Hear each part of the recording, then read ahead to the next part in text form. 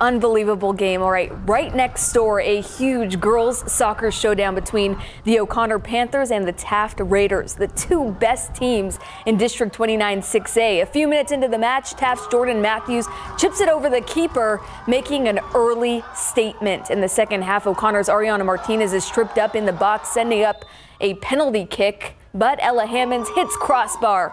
Then a few minutes later, it's Raiders handball, setting up a free kick for Hammonds. This time she rockets it into the net, and the match would end in a 1-1 tie. Ella, what was going through your mind when you scored that goal?